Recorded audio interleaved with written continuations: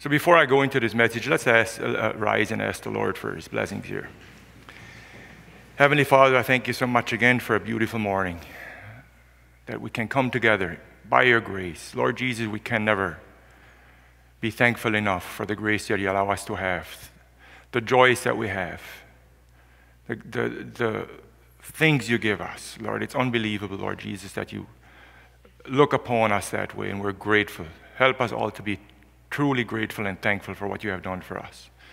And Lord, at this time I lift up Rick Platt to you, Lord Jesus. You will comfort him, Lord Jesus. That there's no words we can say to comfort him, but you can comfort his heart. Lift him up to you, Father, that you will bring joy to his heart. I know he'll grieve for a while, but you can still, behind there, give him peace, Lord Jesus. And the Heberts, you'll protect them on their way back. You'll have your holy angels around their vehicle and around them. You'll give them peace and joy, and you'll be with them. And you'll touch everyone here, Lord, that has shown up, Lord God. This morning you will be with everyone, open their understanding, my ability to bring forth what you have given me. And we ask this in Jesus' name. Amen. You may be seated. My message is still part of what I had the last 2 weeks, which was building upon that foundation, except from a little bit of a different vantage point. But it still has a lot to do with that. And it's out of 2 Timothy 2:15, KJV, King James Version, verse 15.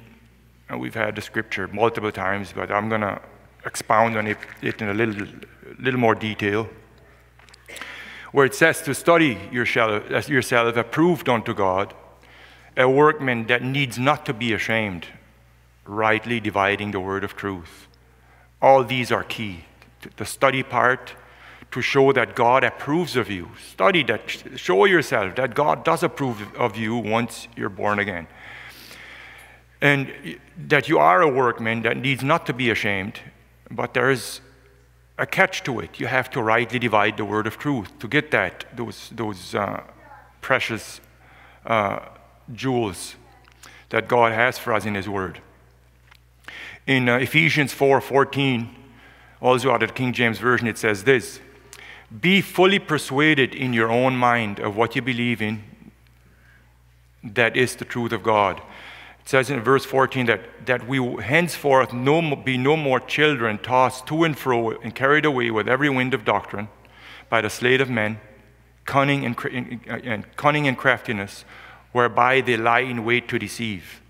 So there are people like that who take the word of God and twist it to their own destruction. Like I was talking with Brother Tom yesterday about these guys who have this either podcast where they were saying if you eat pork, you can't go to heaven. That is doctrines of devils as far as I'm concerned.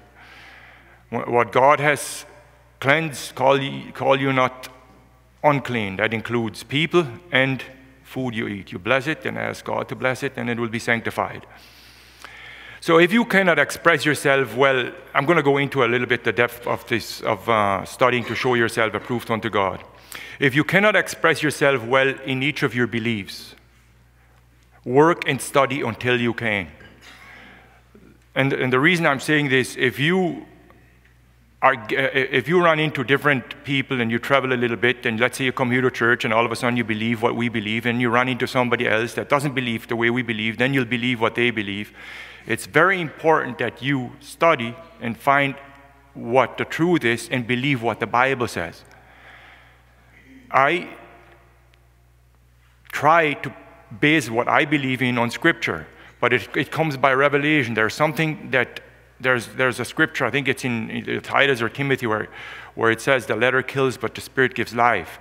So reading the Bible, there's lots of religions that read the Bible, but they read it from a point, from a non-spiritual perspective, where the Spirit are not born again, and you're not qualified to interpret Scripture then, because the Spirit of God has to give the interpretation. And the other thing is to know the heart of God, to know God. What does He mean? You can only, if I write an autobiography of my life and my family, you will only know me through the autobiography. But if you would have lived with me and have known our family, you would know intimately what our family is about. So it is with God and the truths of God. You can know about God. The Bible is sort of an autobiography of God and Christ.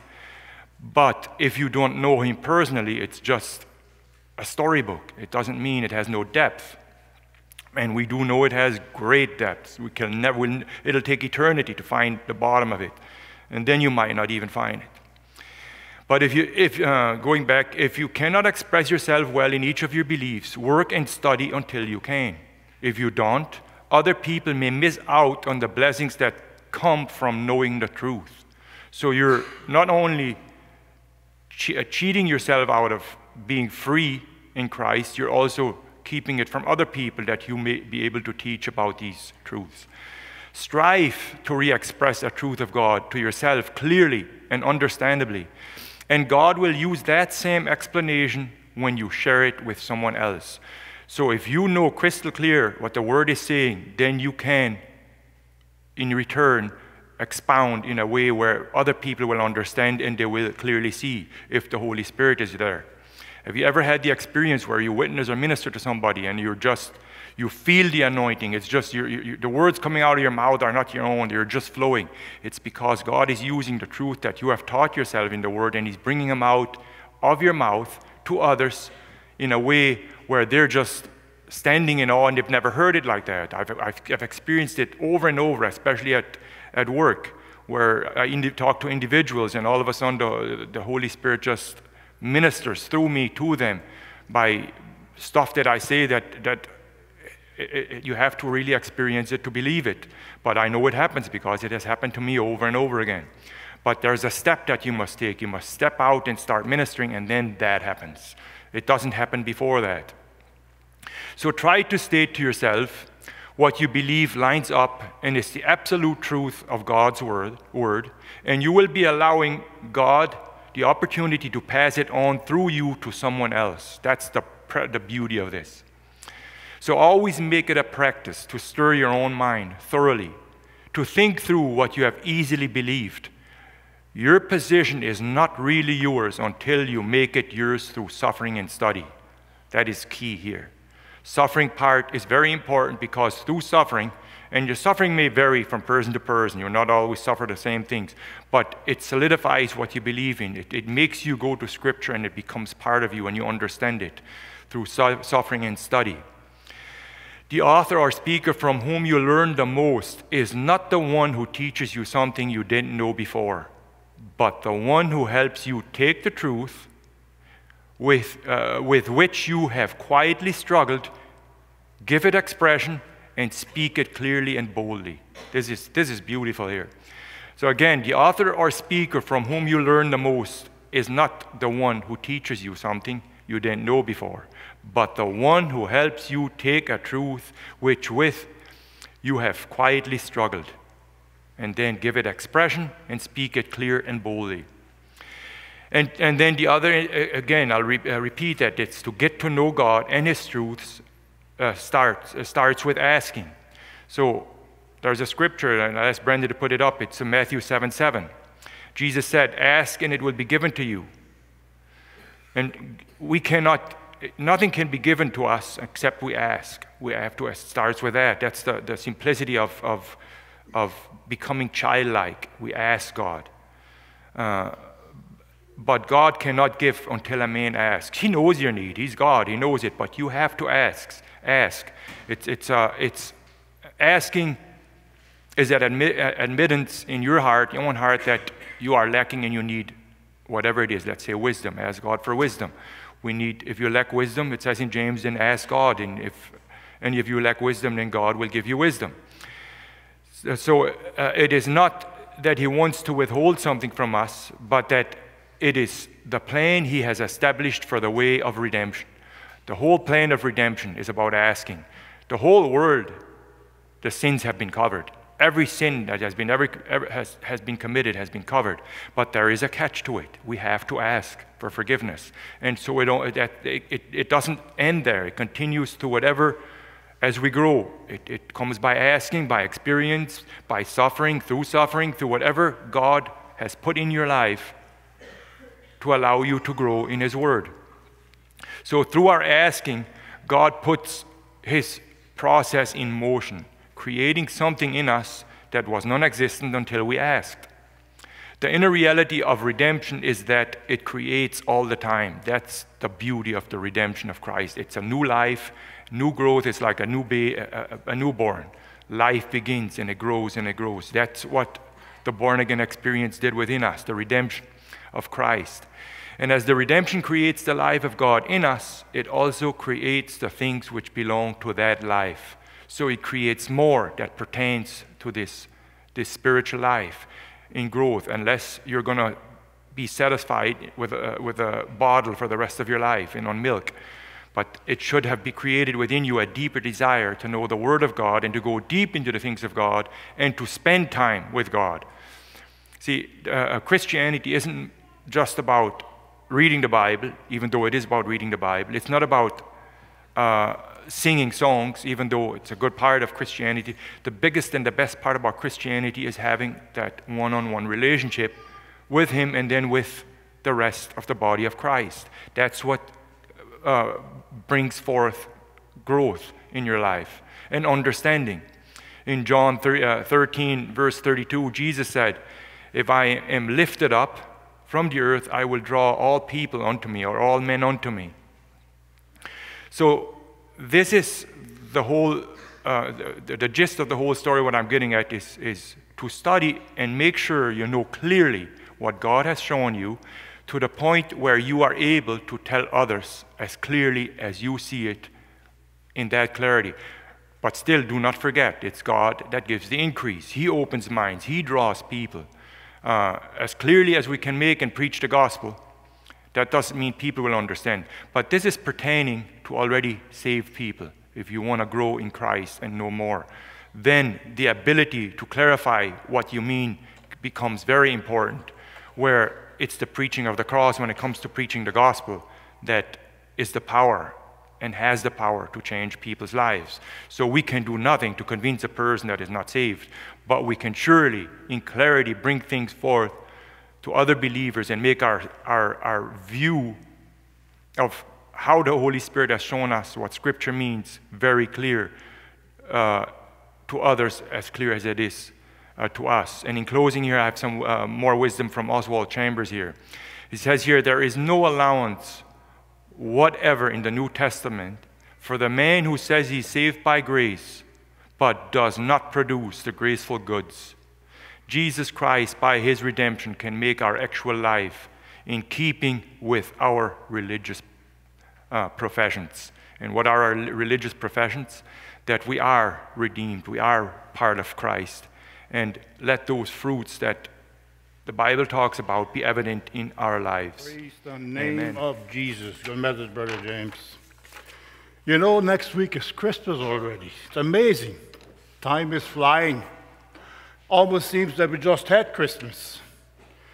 But you know, it seems to me, as the words of Jesus said, "Except those days be shortened, they'll be shortened for my elect's sake." It almost seems that's a prophecy. What Jesus predicted. God is shortening the days. Time is flying. It's passing by like you have never noticed. You go to work, and you have to be home and go to sleep again. And all of a sudden you notice there's a month passed, another month has passed, you don't even know what's going on. But you know, you got to remember, being in Christ is so much better. And today, this morning, I have a different message. Who is in charge? People have asked, are we in the tribulation already? The devil will want you to believe that. He's playing his cards with all the COVID that we had to go through. People figured, it must be the end. Sure, it's the end times, but it's not the tribulation yet. And there's a fine line when it comes to the Word of God about the tribulation, when it will start, how it will start, and who will start it. It will not be the devil, trust me. And it will not be our world leaders either. They will be destroyed. And the one that withholds and the one that is in charge of the tribulation and all other things is nobody else but Jesus. One thing we have to remember when it comes to the Word of God, he pointed out very, very clear who's in charge. The church belongs to Jesus. The world belongs to the devil. That is the devil's game. And God is going to deal with them through the tribulation. But the church will not go through the tribulation. When will the tribulation start? There is rumors, there's wars, there's all sorts of things that we have to go through. When Paul the Apostle writes to the Thessalonians, he writes, put it up there, in Thessalonians, 2 Thessalonians 2, he reminds the church, he said, now listen to you guys, listen to me. And you know what withhold that he might be revealed in this time. He's talking about the tribulation, about the Antichrist. For the mystery of iniquity does already work. And we can see it all around us. Iniquity, governments are going haywire, all with their lies. It's around the corner. People are failing. Their hearts are failing for fear of what's coming. But the real truth of this is not yet. Because while the church is here on this world, nothing can happen much. Because we are the salt of this earth, we're holding back the evil. The Christian is not being destroyed, the unbeliever is not being destroyed because we are their protection here upon this earth. Always remember to live a life that is pleasing to the Lord Jesus Christ. For the mystery of iniquity does already work. Only he who now let it will let until it be taken out of the way. That's when all hell will break loose. Trust me. When God comes and gathers and makes the final point and say, listen, children, time is up. It's closing time. Time for me to bring you home and let my Father do his work with this unbelieving world. And always remember, when it comes through the tribulation, don't ever think the devil will not be affected, the Antichrist. He will be totally and completely destroyed like anybody else. The tribulation and all the judgments that God is going to pour out upon this world will be against all evil, including the devil. This is not going to be a picnic. Anyone that thinks he can go through the tribulation and live, there is another gas coming for that one. Because the tribulation is a place of torment and torture where God is going to pour out his wrath upon this unbelieving world that rejected his son Jesus Christ, who died on the cross for him, for you and for me. When we go into Revelations, in Revelations 4:1, when Jesus said, come up hither, talking to his church, I will show you the things which must be hereafter. Nothing can happen while the church is here on this earth. We are here to preach the gospel, to warn this world about the wrath of God that is to come. We're here to preach the word of God for the unbeliever, so that they may come to repentance, because God is not willing that any should perish, but all should come to repentance. And that's what your job is. That's what my job is to tell people, guys, you need to escape. There is hell coming. There is a lake of fire ahead of you. There is a warning sign. There's a road closed up there. It's a big hole. And if you go on that road and travel on that road, you will be totally and completely annihilated. You will be destroyed forever. That's why we're here to preach this great gospel. That's why we celebrate Christmas as the birth of Jesus to come down to save mankind from their sins. That's why we cannot let go. We cannot compromise. Tell them the truth. Jesus is the only way to heaven, to the Father. Jesus is your only forgiveness. He's your only cleansing. He is your only God. There is no other salvation given among men whereby we must be saved. And we have to remember, when Jesus gave you the command, he said, all authority is given to me in heaven and on earth. He's talking about saying God the Father gave him the authority over everything, over the devil, over sin, because he conquered that at the cross of Calvary for us. And he has given that commission to his church. Go and preach the gospel. Cast out devils, heal the sick. And when in Revelation, that's why it's so important to get to know Jesus now, to turn to him for salvation, because the tribulation is coming. It's around the corner. And then someday, for some, it will be too late if you do not heed and take warning to turn to Jesus for salvation. In Revelations chapter 5, in verse 1, when Jesus was introduced, and those that don't believe in God the Father, God the Son, and God the Holy Ghost, those three are one, they agree in one, you will find out there is a difference. God is on his throne, and there's Jesus. There's not just one God, there's three gods, but they agree in one. So it says, and I saw in the right hand of him, it's when the tribulation will start. That's when God takes his church home, and then the tribulation will be put into action. And I saw in the right hand of him that sat on the throne a book written within and on the backside sealed with 7 seals. It's a book that is sealed. No devil or human being can start the tribulation. There is no way, because Jesus holds everything in his hand, because we cannot start it. The devil cannot start it. It's Jesus and Jesus alone that will call the shots. And I saw a strong angel proclaiming with a loud voice, who is worthy to open the book? And I saw a strong angel proclaiming with a loud voice, who is worthy to open the book and to loose the 7 seals thereof? He proclaimed it because no man, not even me or you, no human being, not even God the Father, and I tell you why. It's Jesus that went to the cross for us. He's the one that conquered death. He's the one that conquered sin. That's why he's worthy. It says, who is worthy? And no man in heaven nor in earth, neither under the earth, was able to open the book, neither to look thereon. And I wept much. There must be going to be a heartbreaking for the church. But there is always somebody there to do it. Neither to look thereon. And I wept much, because no man was found worthy to open and to read the book, neither to look thereon. That's how horrible what's written in this book about the judgments of God was to come when God releases and opens it through Jesus Christ. And one of the elders said unto me, weep not, behold, the Lion of the tribe of Judah, the root of David, had prevailed to open the book and to loose the 7 seals thereof.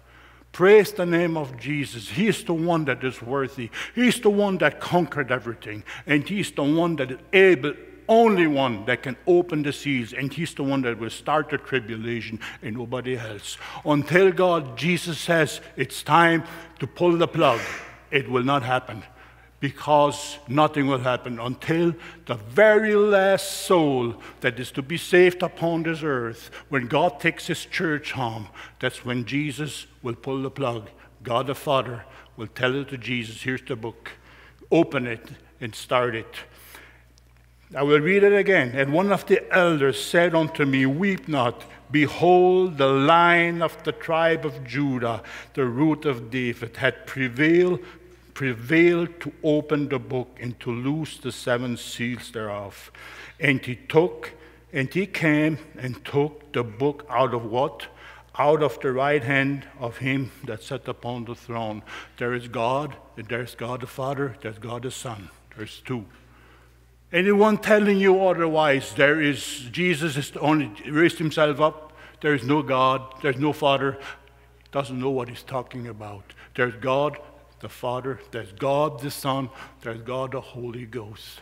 That's what we are. We are one with him. When you turn to Jesus, you turn to Jesus for salvation, you become one with that Trinity. It's God the Father, God the Son, God the Holy Spirit in this church. We are connected. There's one Spirit. We are all saved by one Spirit. It's the Spirit of Jesus. You cannot separate that. Young people, if you're listening to me, don't make a stupid mistake by not turning to Jesus. Don't push it off. Tomorrow might be too late. Tomorrow might be your end. There's so many, many, many kids dying. I remember years ago, I listened to a funeral director. They had a young guy. It was about 20 years ago. I was working at WS that time. And there was this young guy full of the devil, full of drugs. And he proclaimed, not even God can kill me. The tragic of this one, he went down on Main Street at 100 and some miles per hour, and he lost control. And he ran into a pole. Then into flames, he screamed out. Everybody around him heard the shriek. It was horrible. They heard him scream. Listen to me, it is no joke. Hell is no joke. If you don't turn to Jesus now, tomorrow might be late. Don't mock God. Don't push it aside because Jesus is crying out to you because he knows. Hell is for real. The eternal lake of fire is for real. And that young guy, only God knows. Personally, I think he went to hell. It's horrible. Nothing else can happen like that. You do not mock God. Don't even try to challenge God because he will slap you. So turn to him for salvation. He's your only hope. He's your only way into heaven. There is no other way. So please, as we celebrate and come around the Christmas season, think of one thing. Jesus came to this old wicked world to save those that are lost. He didn't come to save the righteous, the self-righteous person. He came to save the sinner that sees his sin, that sees that he needs to be saved, he needs to be born again, he needs to turn to that one only salvation that he has given us, and that is Jesus. So the Lord bless you and make you a blessing richly, and the Lord love you. Thank you.